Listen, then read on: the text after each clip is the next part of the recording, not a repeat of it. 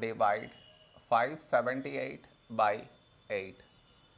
To do this division, we should frame it in this way.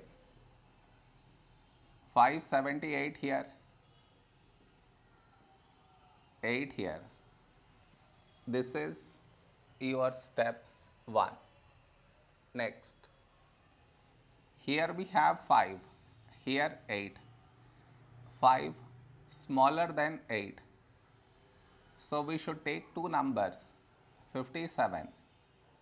A number close to 57 in 8 table is 8 sevens 56.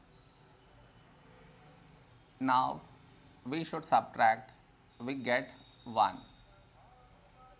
After this, bring down the beside number. So 8 down, so 18. A number close to 18 in 8 table is 8 twos 16. Now we subtract, we get 2. After this, no more numbers to bring it down. So what we do is, we put dot, take 0. So 20. A number close to 20 in 8 table is 8 twos 16.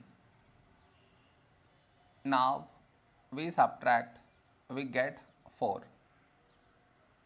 After this, we already have the decimal. So directly take 0.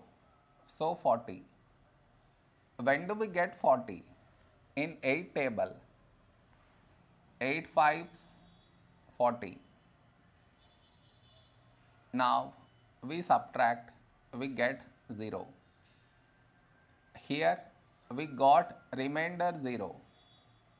So this is our quotient.